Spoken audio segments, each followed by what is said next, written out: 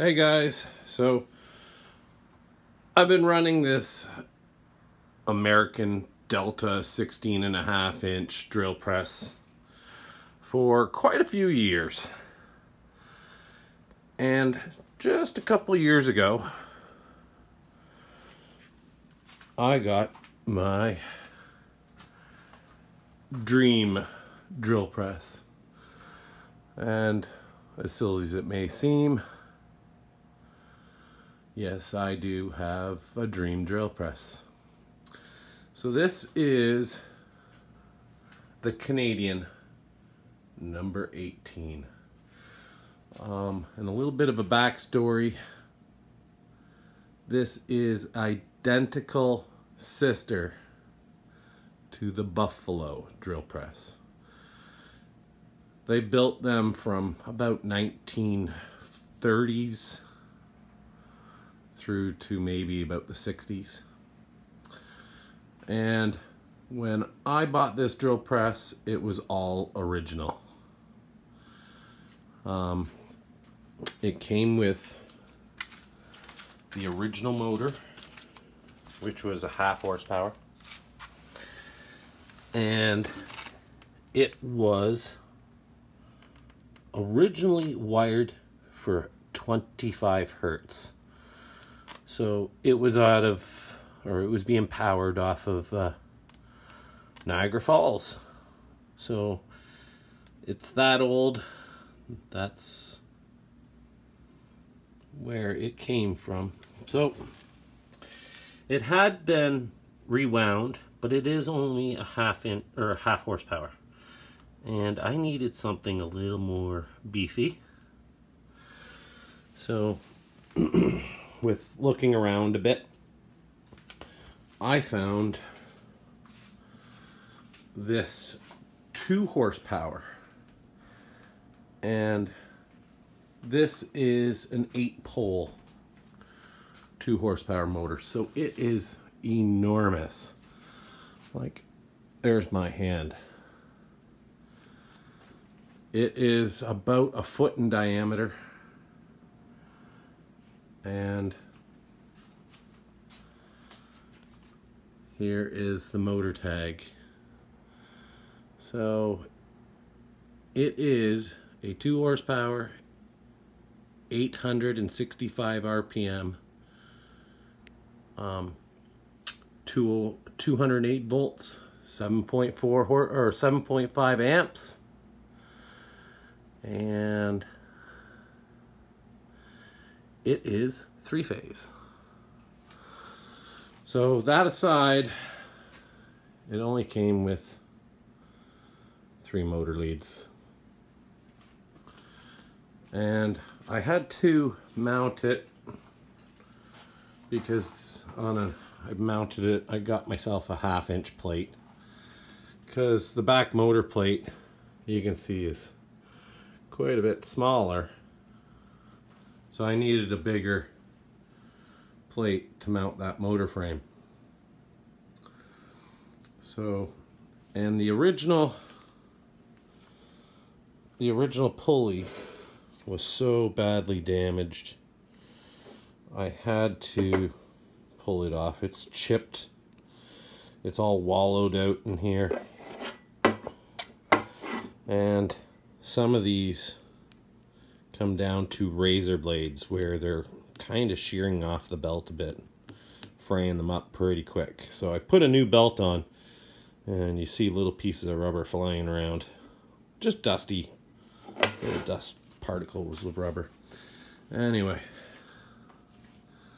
so now, currently, I only have 1 sheave or pulley on that motor, which is okay, because it is getting a VFD. So I should be able to have enough horsepower to slow it down to half the speed. And since this motor is an 8-pole, which is only around 900 RPM, and the old motor was a 1725. So this motor is already about half the speed. So here is the original motor starter. I'm going to keep this. This was sandwiched back between the motor and those two screws. So it's just a manual contactor inside, and it is a 3-phase, even though the old motor was a single phase. But inside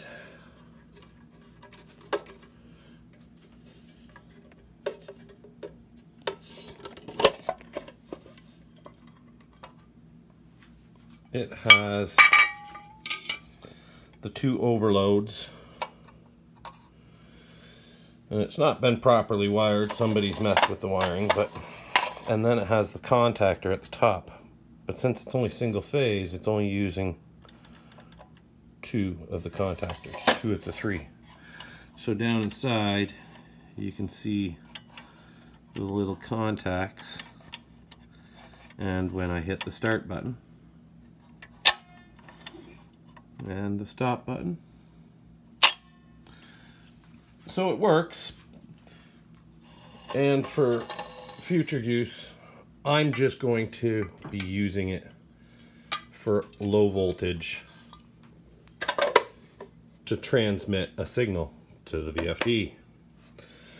I'm as well going to be popping out the display and remotely mounting it. I'll get to that in a second. But the VFD needs to be inside a metal box. Now, not all VFDs do, but this particular model should be mounted inside a metal box with proper strain relief to prevent the cords from ripping out of the little screws that are inside. So I just went to my local Princess Auto and bought myself an ammo box, and I drilled a couple holes in the top. Well, that will be the top, but in the sides,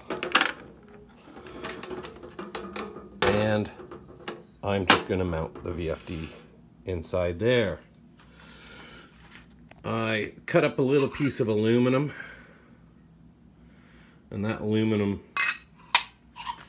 is just going to slide. I have to be careful. There's still burrs all on this metal, but that's just going to slide in here and subdivide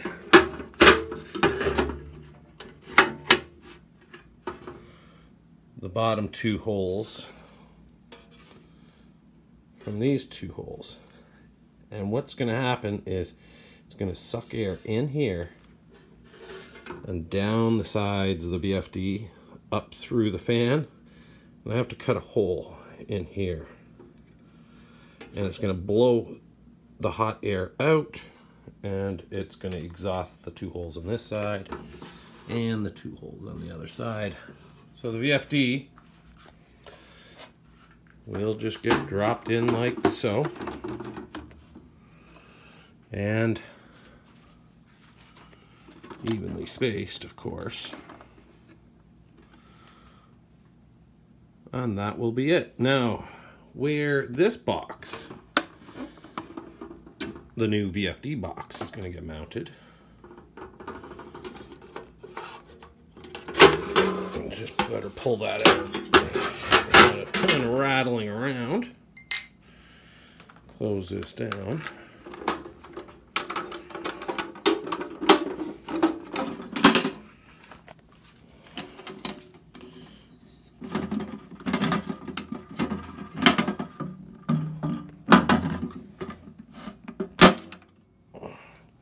So those boxes seal up nice and tight. And this is going to become my new pecker head. So this was my old peckerhead. It got mounted on the side of the motor and got covered up with this cover. This is going to be my new one. So it's going to mount on, I'm going to pick up those 4 screw holes and transfer them through the side of the ammo box and mount that box there. And then that's it. Not sure if I'm gonna cut this handle off or just leave it on. It might rattle around, so not sure yet. But then we come around to the other side of the drill press. I'm gonna put back on the original motor starter here, and then on the side of it, so I got to cut this back plate off. It's kind of got screws through it, some are bent, so I got to get just that Allen Bradley box off, starter contactor, and next to it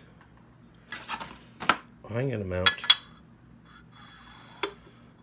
this little watertight electrical box. And I gotta cut these little posts down a bit because I want to sink this display in here. And then I have this chunk of aluminum. I gotta clean it up a little bit, but it's a big chunk. I'm going to mount that right here and then put a little tiny toggle switch. So this particular toggle switch is an on-on switch. So it's not a three-way, like there's no three-way switch to it. It's not, on some of them it's on, in the middle off, and then on. This one is on one way or on the other way. So I'm going to use this as a forward reverse switch, and whatever direction it's in, when you hit the start button, it's going to start in that direction. And if you throw this reverse button or reverse toggle, it will just slow down, stop, and then go into reverse.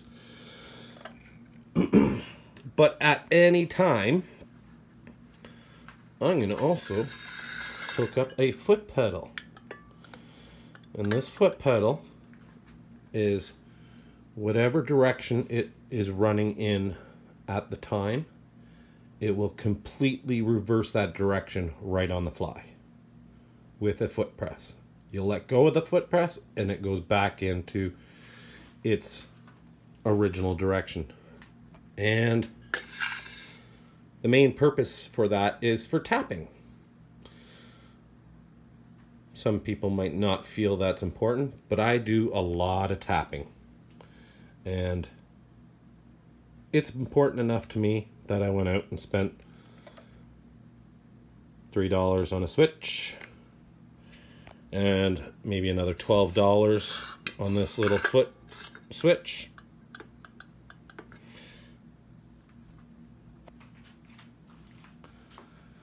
So I also had in stock a little piece of aluminum, 1/4 inch thick.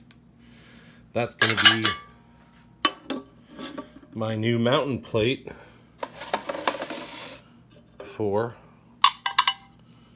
these 3 new items. So I'm going to cut this, remove that back plate, and the starter is going to mount something like that.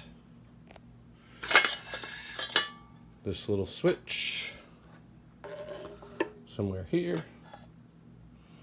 and the display. So this display will read RPM, and with the potentiometer I'll be able to adjust the speeds. Stay tuned for when I have it all up and running.